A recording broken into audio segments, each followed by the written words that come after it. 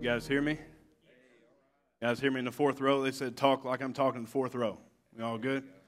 All right. That too. All right, guys. Well, I'm Taylor Wyndham. I hope. Yes, sir. Thank you. Very kind. New student pastor here. Really, for you guys who are here, I see some of your parents had a great time tonight with your students. I really enjoyed our discussions, fellowshipping, and getting to know each other. That was fantastic. Thank you, parents who helped us, my wife, Jordan, plenty of other people who helped us. Thank you, guys. Tonight it went great. Couldn't have done it without y'all. Thank you guys for that. Let's go ahead and read our scripture for tonight. If you would, go ahead and turn to Romans 1, 16 and 17. We're going to read that, and then we're going to have our opening prayer. All right? Should have said this a second ago. You're probably going to want to take notes tonight. I say a lot of things. I talk very fast sometimes. Probably going to want to try to keep up. I encourage you to take notes on your phone or on paper, however you feel comfortable doing that. I'm not ashamed of the gospel, because it is the power of God for salvation of everyone who believes, first to the Jew, then to the Gentile. For in the gospel a righteousness from God is revealed, righteousness that is by faith from first to last. Just as it is written, the righteous shall live by faith. I know it's a little different than what you see up there. So once you're there and you're at that spot, if you would, go ahead and bow with me. Let's pray. Father, I come tonight and I beg you and I plead earnestly with you that you would open our eyes and that you would open our ears, that we may hear your word afresh and that we may hear your gospel afresh and that we may understand it and see it maybe in ways that we never have. Lord, I pray that you remove me out of the way, that you open my mouth and you speak through me, Holy Spirit, that these people would understand your word and that they would be enlightened and that they would be emboldened to believe and preach the gospel not only to others but to themselves. Lord, I pray that tonight they leave encouraged and that you blow into their soul the hope that only comes from Christ Jesus and his atoning, satisfactory work. Lord, I pray that you would give us greater revelation of what he's done. I pray that we would leave this place fired up. Lord, in Jesus' name I pray. Amen.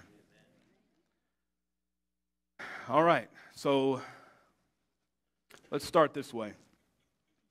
I'm going to ask you guys a couple of questions. First one's going to be this. If you are a Protestant here tonight, do you know what you're protesting? How many of you guys, by show of hands, would say you're a Protestant tonight? Any protesters in the house? Oh, okay, not many. Okay, so can somebody tell me, we're going to treat this like class. Can somebody tell me what a protester is or what a Protestant is? What does that mean? What are you protesting? Amen. Amen. It's not just Roman Catholic. It's works-based salvation. I've got a long list here. We'll get to those.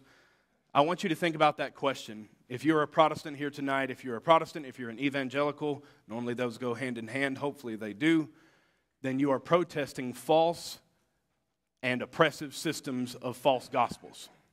That you are protesting systems that enslave men and women to works-based salvation in every way, shape, and form. And I hope that tonight you see better than maybe you did when you came into this room what those look like, how to avoid them, how to live and preach against them. That's one of my goals.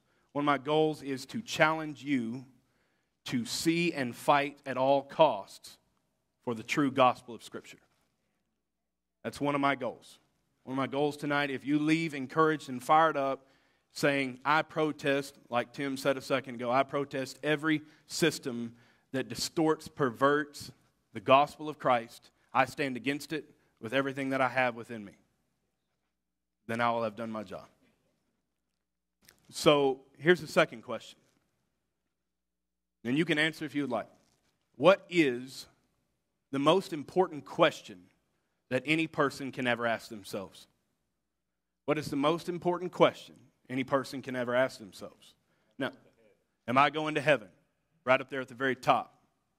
Anybody got any others? Okay, there you go. Any others? Exactly. All these are fantastic questions. Anybody else? Well, I can test at the question that may be the most important, most impactful question a person can ask themselves is this: what can a sinful, unrighteous, wretched, vile human being do to be counted righteous in the sight of a holy and perfect God? The answer is nothing. Just spoiler alert. Absolutely nothing. But Christ has done it all. Amen? Amen. So tonight we want to look at that, and we want to go over a couple of dangers. One is that for you hear this presentation and you assume that you know it all and that you've heard it all and that you are complacent in what has been said and that you understand the gospel and you have a grip on what that means. And the danger is that you are lulled to sleep by your comfort and your familiarity. That is a danger.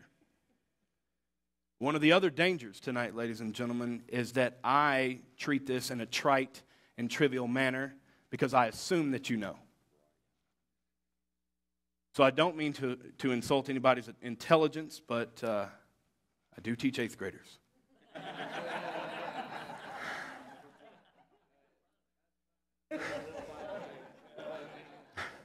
So, I'm saying be discerning, be diligent, be focused. All right? A famous quote, one of my favorites. You spend any time talking to me and you know anything about me, you know I love Martin Luther. And one of my favorite quotes by him was that I preached the gospel to my congregation. Tim, you referenced this not long ago. Preach the gospel to my congregation every week because every week they forget it. I might assert that every day you forget it as well. That I forget it as well. Do not make the mistake tonight of assuming that you know the basics and that you understand this and you don't need to listen to what God has to say just because you're familiar with it. Do not be lulled to sleep. It's one of Satan's favorite tactics. To lull people to sleep to the gospel. Now, if you would, we've read Romans 1:16 and 17. If you would, and you want to flip and you've got a paper Bible like myself, let's go over to Galatians 1. And let's read all the way. We'll just go ahead and read down to verse 9. Paul, an apostle, sent not from men nor by man, but by Jesus Christ and God the Father, who raised him from the dead, and all the brothers with him. To the churches in Galatia, grace and peace to you from God our Father and the Lord Jesus Christ, who gave himself for our sins to rescue us from this evil age. According to the will of God the Father, to whom glory be forever and ever. Amen. It's verse 6. Emphasis here. I am astonished that you are so quickly deserting the one who called you by the grace of Christ and are turning to a different gospel, which is no gospel at all. Evidently, some people are throwing you into confusion and are trying to pervert the gospel of Christ. Pay attention. But even if we or an angel from heaven should preach a gospel other than the one that we preach to you, let him be eternally condemned, anathema, damned. As we have already said, and so now I say again, if anybody's preaching to you a gospel other than what you have accepted, let him be eternally damned. Condemned, anathema is the Greek word.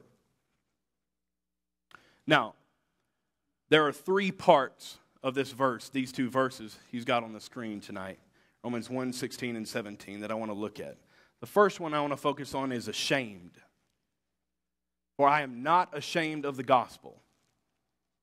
I would guess, and this may be a kind guess, I would guess that maybe 5% of ministers, maybe, throughout all the churches in America, preach the true gospel of Scripture with an unashamed, unabashed manner. They are ashamed, and you know that because they add to or they take away from the gospel. I'll say that again. They add to or take away from the gospel. Addition or substitution is perversion. Addition or substitution is blasphemy. It's very serious. It's a very serious topic tonight that we're talking about. Notice Paul says there in verse 8 and 9, but even if we are an angel from heaven, preach to you another gospel other than the one that you received, let him be eternally damned, condemned, anathema. So if you're taking notes, you might want to add this. There are two dangers, and I kind of said them a second ago. Adding to the gospel, worth writing down. Adding to the gospel or taking away from the gospel. So the question is, what is the big hubbub about? If the gospel is the way that men and women are saved, it's the way that they are reconciled to God. If they are righteous, filthy, wretched, unrepentant sinners. And the question I asked earlier is, how is it that a righteous or an unrighteous, unholy, filthy sinner can be reconciled to God, a holy, perfect, and righteous God? The question then becomes, if this message is the only way, then we can't afford to pervert it. We cannot afford to pervert it. There is no plan B. There's no plan C. There's no other option by which men must be saved other than the message of Christ, his perfect and finished work. Yes? I hope you believe that. It's worth fighting and dying for. We had a Reformation 500 years ago, in case you're not aware, where we spent blood, sweat, and tears and rended the Christendom, let's use that term, in two over this exact issue. And I think it's high time we maybe have another one. Because this issue is worth dying, living, fighting, being ostracized from our family, our loved ones, the people in our community, the people in Christendom. It is worth being separated from. Paul says right here, if you preach a different one, let you be eternally condemned. Twice. Even if an angel, he throws that in there to up the ante. Even if an angel preaches this, let him be, another gospel, let him be eternally condemned. 3 reasons. There are many more. I'll give you 3 why I think we're ashamed. And I say we as a collective whole. Hopefully you're not amongst this number. The gospel is simple and simply exclusive. The exclusivity of Christ, the message that we preach Christ and him crucified. That message is exclusive. That message is not inclusive. No matter how the Pope and some of his recent gesticulations about different topics, no matter how he's intended to win over people, the gospel will always do one of 2 things. It will harden hearts or it will soften them. Preaching of it always does that. Maybe happening in here. It's very, very important that we understand it's simply exclusive and it's also very simple. It doesn't need you to add to it, ladies and gentlemen. God's message is perfect. Absolutely perfect. Very interesting how you see in Galatians, it's not so much that they preached a different gospel. It's not so much that they didn't preach the death, burial, and resurrection of Christ, his perfect priesthood, his perfect life, his ministry, and on, all of the facets of the gospel. It's not that they didn't preach that. It's that they wanted to add to or take away from it.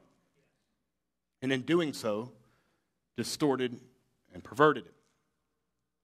So, first reason is it's simple and it's simply exclusive. Second reason, can't be added to or taken away. And that's Galatians 1, 8, 9, if you want to use that reference. And here's the kicker right here, number 3. Gospel gives man no glory, all to Christ. False religious systems always seek to elevate man. They always seek to put him on a pedestal so that he feels he is closer or more within the reach of attaining perfection or attaining acceptance to God. Every one of them always. Every satanic false system that's ever existed is always about making man better, making man more like God. You will be like God, knowing good and evil. Every single one of them always has been. The gospel gives no glory to man. It gives all glory to Christ, the one who finished, began, completed, and has carried out. He who began a good work, and you will see it to completion the day of Christ Jesus. Every single one. Every single day is Him, not you. Right? I always tell people, any good that you see in me is Him, and any bad you see is me. And you can ask my wife, that's definitely true.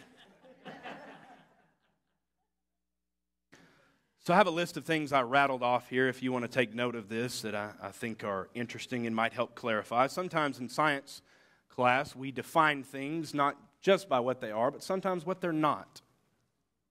It allows you to figure out what it is that it is. It helps you get at the root and the core of something, right?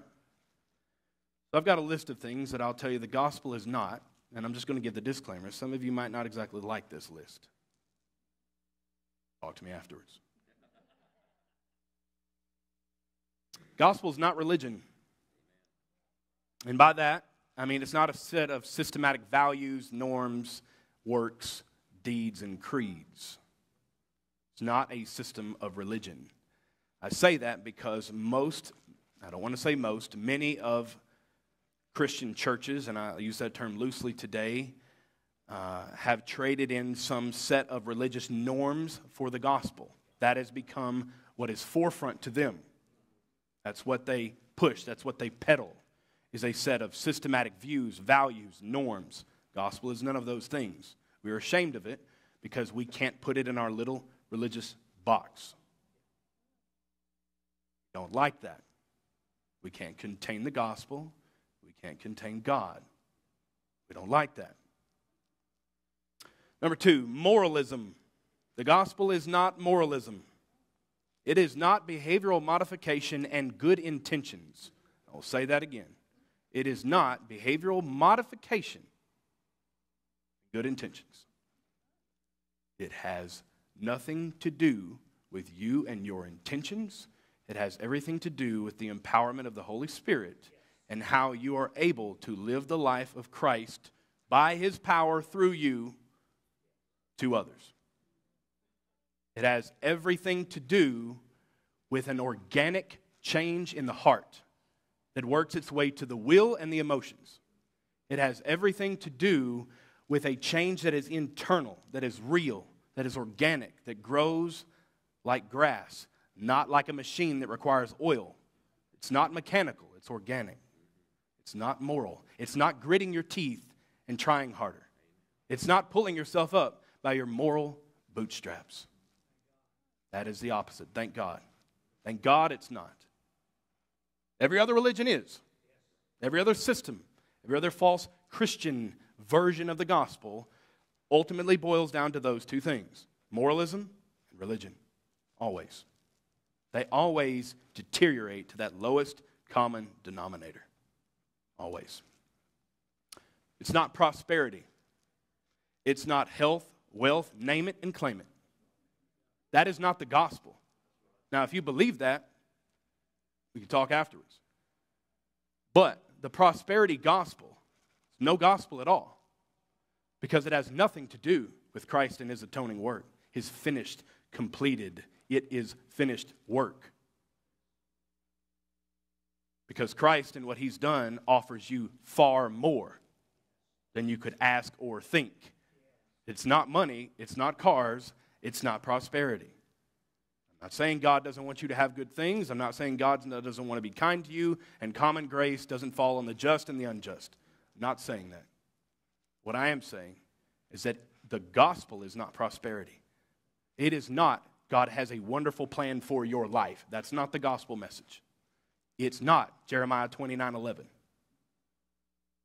The gospel message is Christ, and Christ alone. Make sense so far? Yes. It's not self-help, ladies and gentlemen. It is not think better, be better. I wrote in here the secret. It's not the secret. It is not about a mental status of you naming and claiming, and I know this goes back into the prosperity gospel, but it is not self-help. It is not about you thinking better and attracting positive things to your life. If that is the gospel message you preach to people when they ask, what is Christianity about? You're preaching a false gospel. You are robbing that individual of the only hope that they have, which is in Christ. You're going to get tired of me saying this. And Christ alone. Good. It's not signs and wonders. It is not supernatural manifestation of our faith and hope. It is not all of the things that we see, even though those may be real and those may be true, where God performs miracles on His own or through His body. It is not that. Those are trinkets. Those are byproducts. It is Christ and Christ alone. The finished work of Christ. I hope at some point in this message, your heart sings with gladness. That at some point, I just say it enough, and the Holy Spirit uses it enough, that you sing and rejoice in your soul that Christ is sufficient. Church, I hope that for all of us. I hope that sincerely. It is not therapeutic. It is not counseling stemming from positive self-talk and process-based psychology.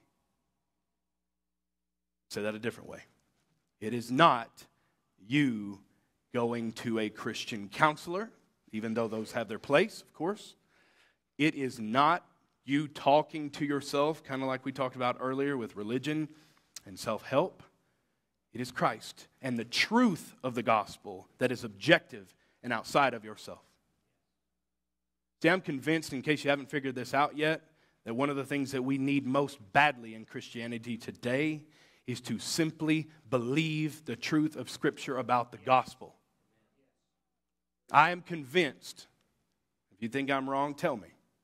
I'm convinced that this is the balm that will heal many of the church's woes. Believing what is true about you because you believe what has been done by Christ. Amen? It's not the American dream. It's not 2.5 kids. It's not a nuclear family. It's not a white picket fence. It's not $100,000, $150,000 a year. In fact, you could argue it sometimes might be the opposite. You ever heard of missionaries? Might be a good place to start. Lastly, it's not social. This one's important for our culture.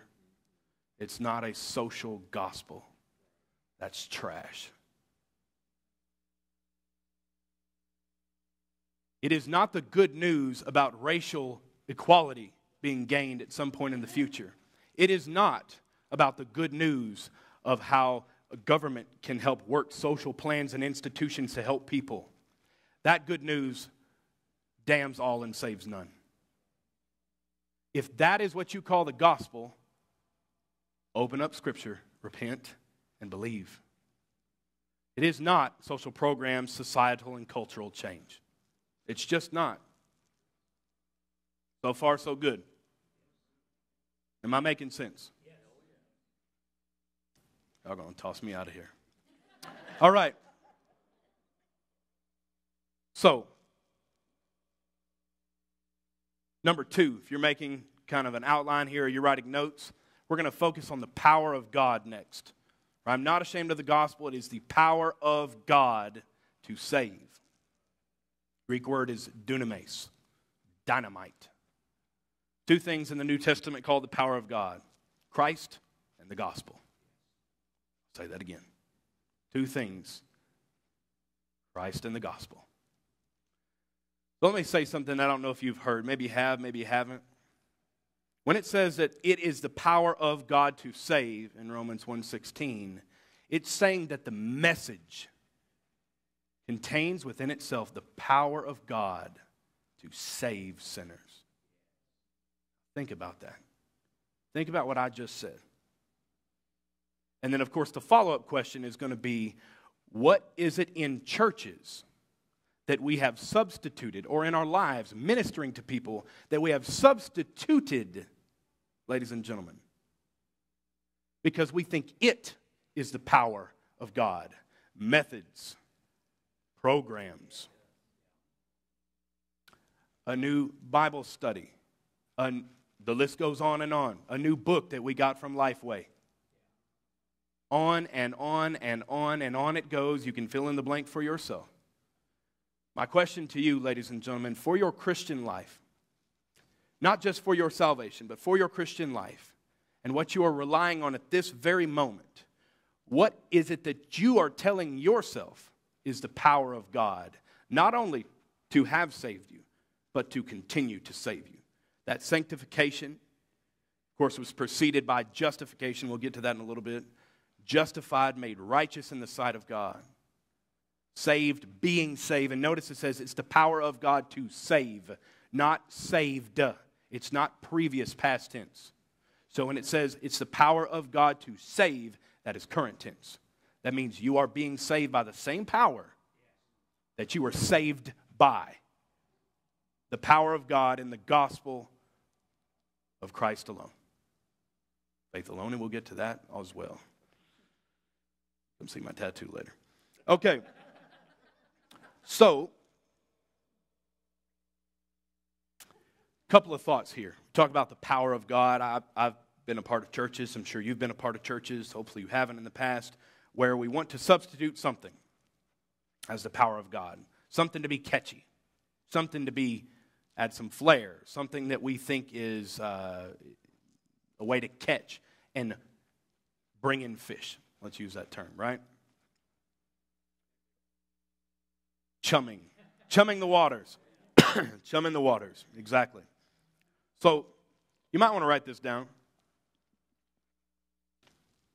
I'll tell me how bad I am on time here. Got plenty more to go. The gospel alone has the power to expel and free the saint from the love of the world. Let me put that a different way. The power of God, in Romans 1:16, the message of the gospel, alone has the power to free you from the love of this world. If you are struggling with sin, ladies and gentlemen, if you are struggling with something you can't loose your grip on, chances are the gospel and preaching and believing and pleading and praying to God so that you can believe and see and savor Christ as all sufficient will free you from that. 10 times out of 10. It's not about how great your faith is. It's about the object of your faith. Question, ladies and gentlemen, is what do you at this moment trust in? What is the power of God in your mind? You should examine that. We all should. The power of the gospel alone has the power to destroy guilt, shame, and ostracism. We'll say it again. Those who have been forgiven much love much. I'm going to say it for the people in the back. The gospel alone. Christ alone. And that's just shorthand for Him alone has the power to free you from the guilt, shame, and ostracism of this world that other people put on you, that you tell yourself, the lies you tell yourself at night when you're alone with your own thoughts, whatever it may be, your guilty conscience. On and on and on it goes. Gospel alone has the power to free you from those things. Because you cannot forgive yourself, and even if you do, it doesn't matter. He's already forgiven you. What He has done is sufficient. You don't need to look to a confessor. You don't need to look to a priest. You don't need to, let me start it. You don't need to look to someone else to forgive you of secondary transgressions when you have been forgiven of all of your sins by the judge already.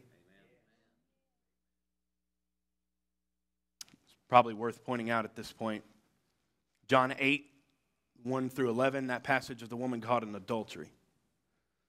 It's illustrative, I think, at this point to point out that Jesus says, "He who's without sin cast the first stone." We all know that. We all quote it. Nobody cast a stone at him, or at her, excuse me. And he said, has no one condemned you, woman? And she says, no one, Lord. And he says, and pay attention to the order, then neither do I condemn you. Forgiven. Go and sin no more. Every single false religious system says the opposite. Go and sin no more, and God will forgive you.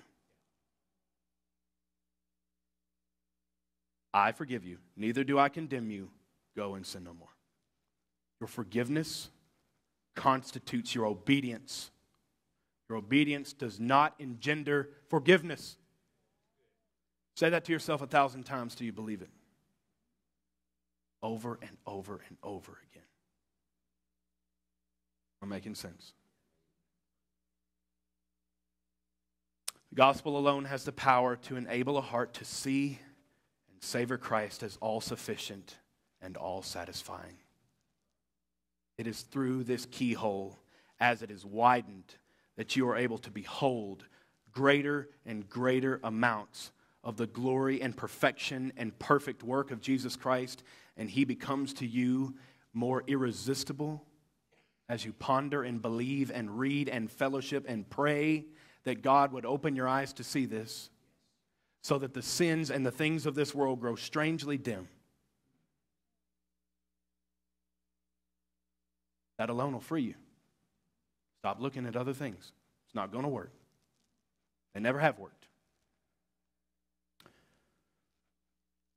So,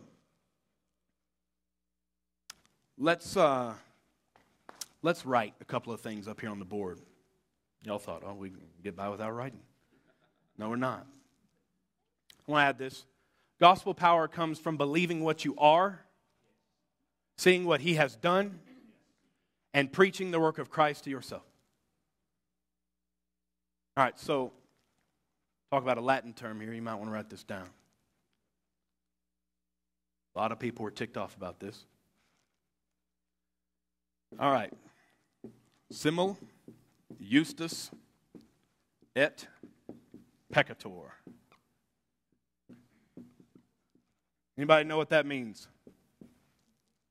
Tim, you don't count. Talking anyway. You don't count. I said you don't count. Latin phrase, simultaneously just and sinner. Simul justus et peccator. Now, I bring that up because you should glory in that Latin term. You should glory in the fact that you still sin and yet you are accepted. And your position changes not one bit. Again, neither do I condemn you. Go and sin no more. Not the other way around. Every religious system, keep saying this over and over, will always say, go and sin no more. You'll be forgiven. Everybody in this audience, if you are legitimately born again and justified in the sight of God by the power of the Holy Spirit, that's true about you.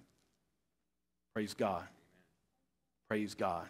And you can revel not only in the fact that you have been redeemed, but you can revel and you can glory in the fact that my behavior doesn't matter. I'm not saying go and continue sin. I'm not saying Romans 6.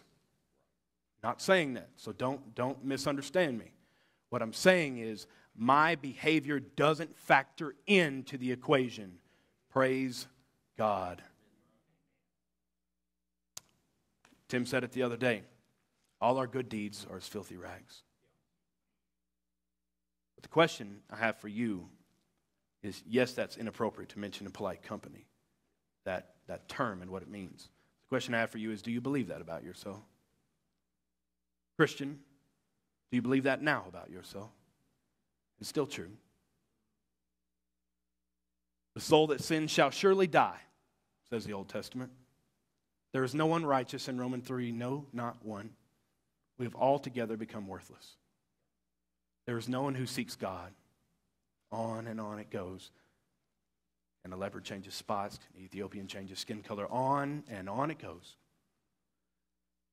It's only good news, ladies and gentlemen, if you understand the bad news. It's only good news that you preach to yourself if you understand, hey, I'm no better in and of myself than I was the day I was redeemed. It's all of Him. All of Him. Don't steal His credit. Y'all are going to be like, what's wrong with this guy? So there's a lot wrong with me. So one of my favorite movies is The Lion King. And the other day I was watching it, and I believe it was at school. Shouldn't be watching it at school. It's Cody, sorry. So we were watching it for biology purposes, and we were trying to get ready for food webs and chains and stuff. And there's a scene that became very interesting to me. I believe the Holy Spirit opened my eyes to see this. So Simba, he's been out Hakuna Matata-ing out in the wild, right? If you ever watched The Lion King with Timon and Pumbaa, and he's been out there living his best life. Joel Osteen. And he's living his best life out there, and he comes across old Rafiki, right? And he, at this crisis moment before he goes back, he's talking to Rafiki, and he says, you knew my father? And Rafiki says, correction, I know your father, right? And he said, I hate to tell you, but he's dead. He died a long time ago. And he says, let me show you. He brings him over to a pond. He has him stare in the water. Simba's staring in the water, right? And he says, do you see him? And he said, no. And he says this phrase, look harder, right? Look harder. And he looks harder and he sees Mufasa. And Mufasa's words to him 3 or 4 times was, remember who you are. I don't think I need to explain to you why I referenced that, but I will anyway. Your job, Christian, is to remember who you are. And it takes looking harder. Because your carnality, your flesh, will not allow you to believe those things of your own accord. They will not be something that you believe automatically and initially. It's not going to be something that you just wake up and say, you know what? I'm more than a conqueror. I'm a co-heir. I'm adopted. I'm justified. I'm born again. I'm sanctified. I'm going to be glorified. Nothing can stop that. He who began a good work in me will see it to completion in the day of Christ Jesus. None of that can be stopped. God is for me, and who can be against me? Height, nor depth, nor angels, nor demons, or anything else in all of creation. None of that. You're not going to wake up believing that. It's not osmosis. You wake up every day and you preach that truth to yourself until your heart sings with gladness. Say it until you believe it. It's not a mantra. It's true about you because it's true about Christ. And you are in Christ. Amen. Amen. So, I guess last thing. The righteousness of God. Romans 1:17. For in it the righteousness of God is revealed from faith to faith, or from first to last. So, going back to the board, you may want to write these down as well. Very important. So, I'm going to write justificare. This is a Latin term for you Greek people. We're going to get to another one here in a second. Anybody know what that word means? It means that you're considered righteous when you act righteous. What the Roman Catholic Church taught forever, and they still teach. That's what every false religious system, as we referenced earlier, teaches. The idea that God reckons or counts someone righteous when they behave that way. I consider a child to have good behavior if they show me they have good behavior. We judge and base everybody based upon what they do. Always. We trust people because of how they act, or we don't trust people because of how they act. We're friendly to people because maybe they were friendly to us, but it's always based upon their actions. It's always based upon their words and their deeds. Yes? I'm not going to write it down, but the Greek word, by the way, the original word, not justificare. Trash doesn't belong in the Bible. It's dikaiosune. That word, ladies and gentlemen, I hope becomes one of your favorite words, because it's when God reckons or counts righteousness to someone who is not inherently righteous in and of themselves. Imputation. God reckoning a sinner righteous. How scandalous is that? Think about that. Dikaiosune. Sure. See if I can spell it.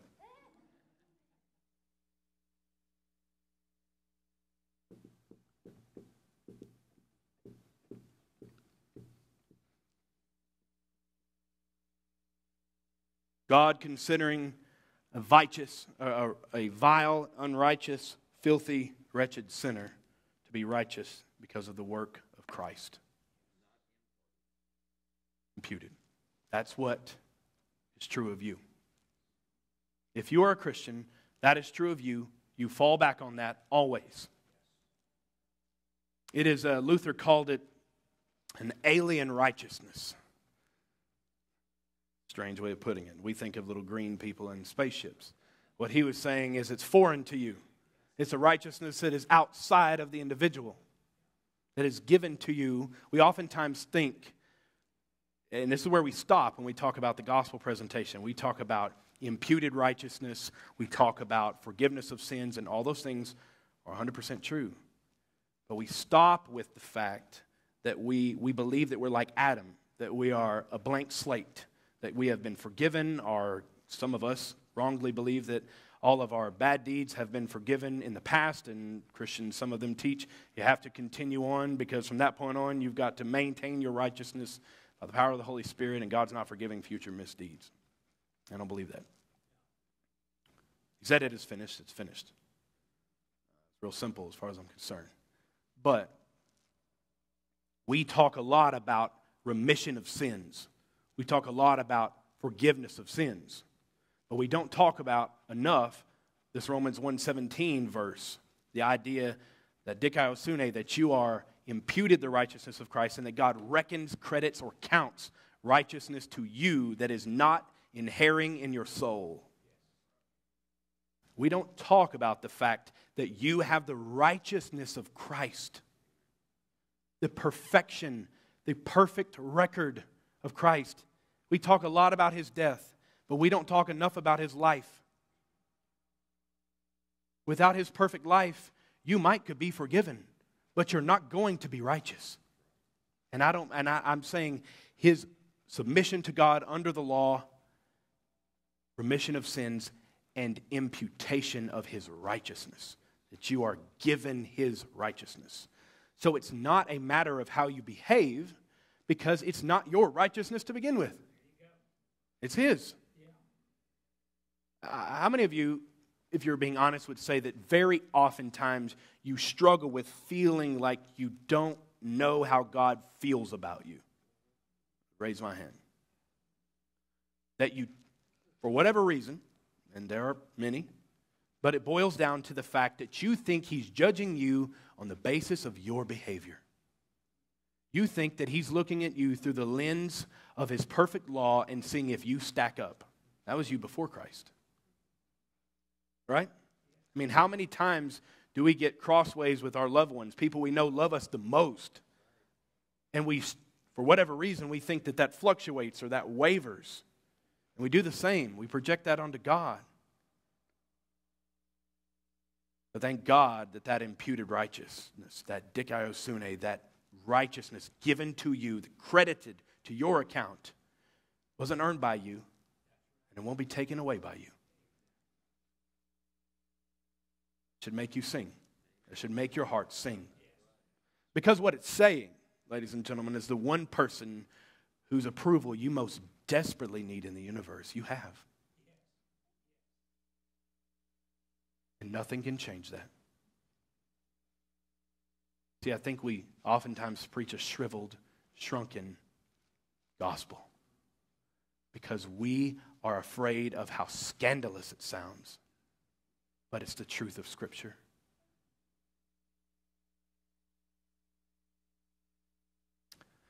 We couldn't rightly talk about this topic without talking about faith alone. You know me, you know I talk about that a lot. One of the ways that Romans 1:17 can be translated, you know how it says from faith to faith, from first to last, is actually faith alone, interestingly enough. What it's saying is that faith is from the beginning. The just shall live by faith from the beginning all the way through to the end.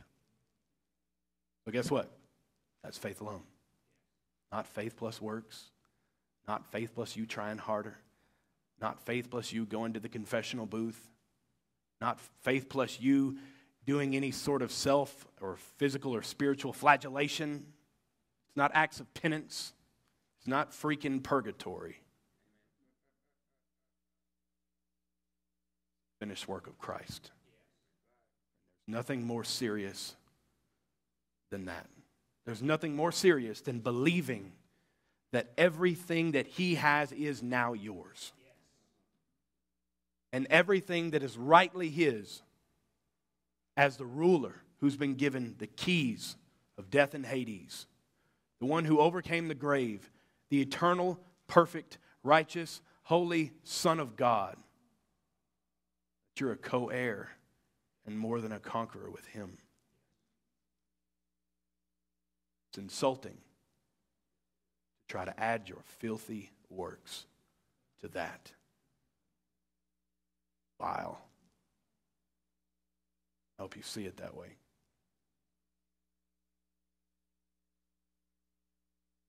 Making sense? I know I'm out of time. A couple of things I want to leave you with, and I'm done. I'm almost done, I promise.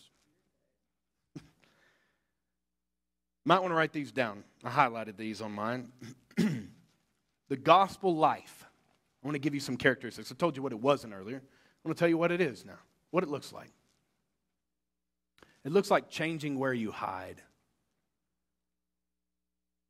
Now, by that I mean a reference to Adam and Eve and how the first thing that they did when they sinned was their eyes were open, they knew they were naked, and they sewed fig leaves together to cover their nakedness. And ever since then, we've always been hiding in something. We've been hiding from God in our work, in our Christianity. Said that one probably. In our Christianity, hiding from God in our moralism. There is such a thing, ladies and gentlemen, of someone believing they are so moral, older brother in Luke 15, that they don't need God. The way to outrun God, some people believe, is to be moral enough that you don't need Him. It's the sick who need a Savior, after all. Not the righteous, not the well.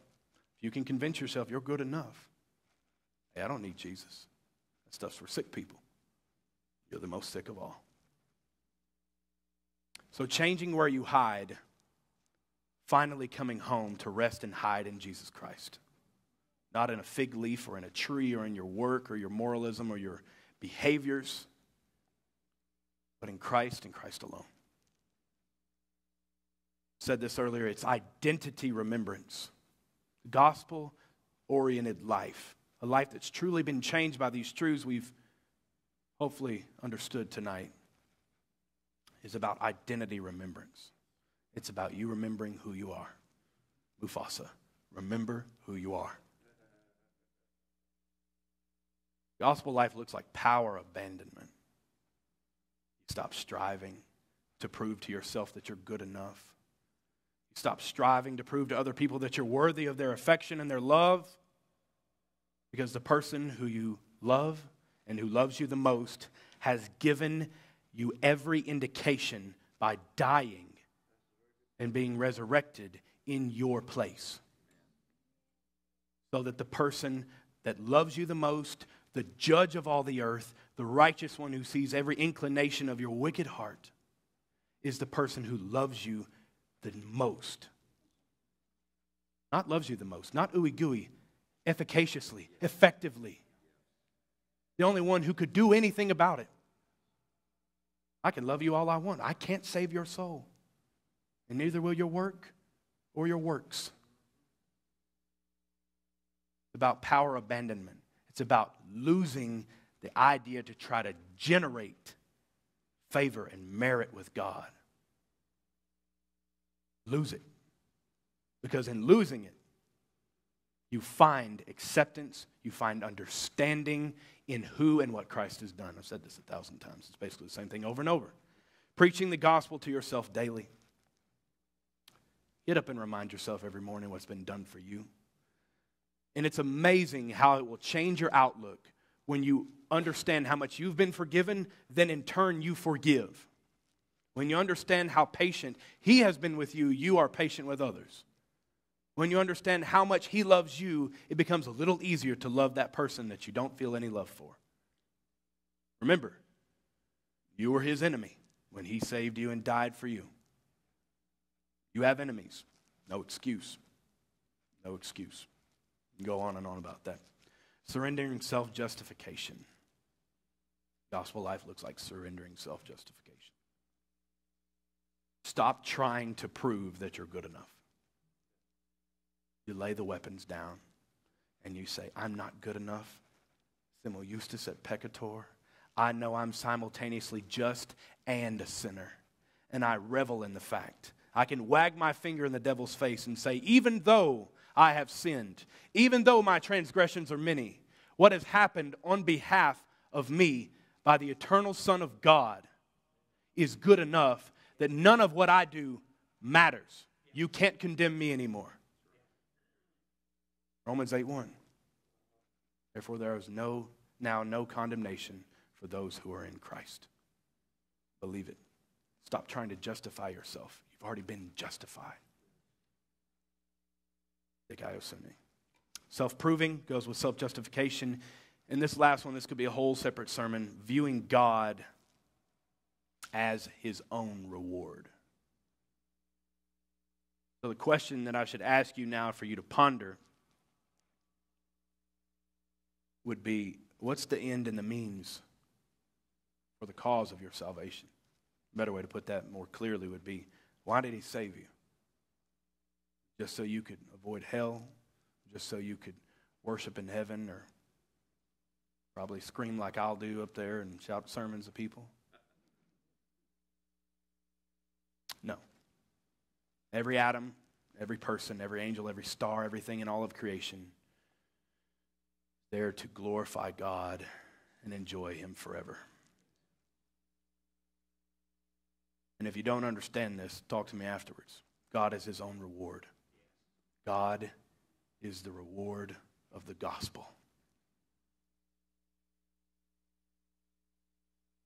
The gospel alone can turn slaves into sons, stone hearts into flesh, duty into delight, rejects into heirs, goats into sheep, enemies into friends, spiritually poor into spiritual conquerors, condemned sinners into blameless saints, the guilty into the forgiven, and can exalt Christ perfectly. And I'll end with this story. Most of you guys by this point know of who my son Hamill is. It's my whole world.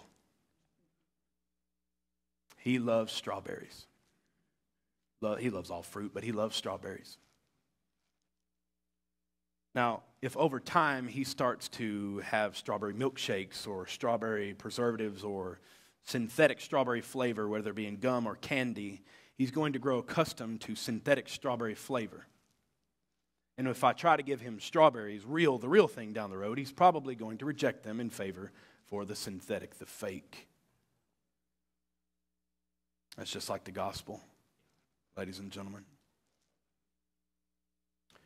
If you find yourself here tonight, and if you know someone who has grown cold or fallen away, the only cure for loving the real taste of strawberries is to go to the patch and eat them again and again and again until you reacquire the taste.